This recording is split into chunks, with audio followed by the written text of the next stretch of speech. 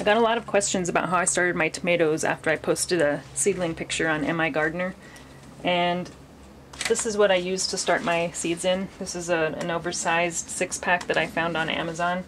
You can see it's much larger than a normal 6-pack. So I planted 2 seeds in each cell, and I used a Jiffy seed starting mix that's organic, and then I put them inside, and I'll take you upstairs and show you what I did from there. So here's my grow room. This is where I keep all my plants before they go outside.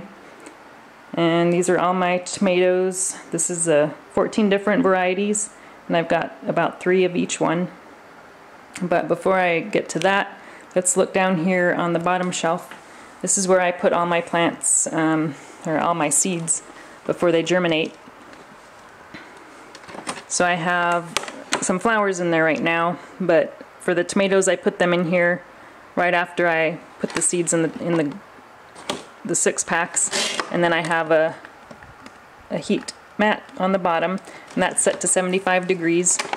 So I cover it with this plastic to keep in the moisture, and then I cover it with this blanket to keep the light out.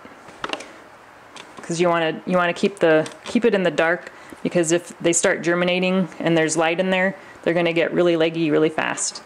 So I check them twice a day for germination, and once they start popping out of the dirt, then I'll bring them up here under the lights, and this is where they've been for the past month.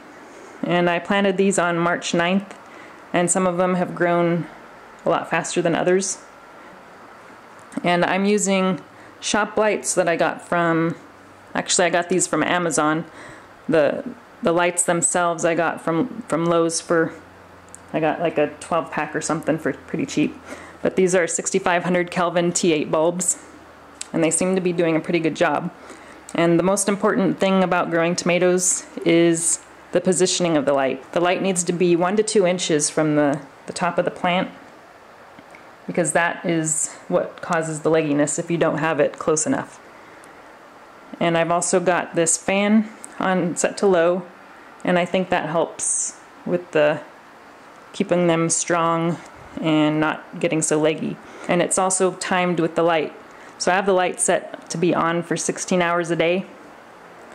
And some people say to do 24 hours for the first week or so. I didn't do that. I just started them at 16 hours a day. Once the true leaves start coming out, then you can add some liquid fertilizer.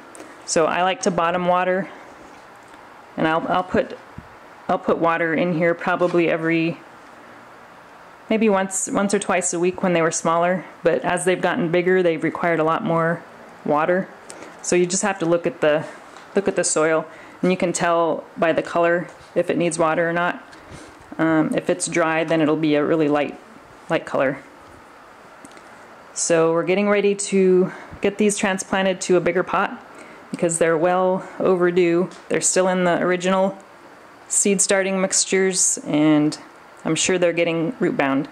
So I haven't looked at the roots to see how root bound they are yet, but we'll see when we transplant them.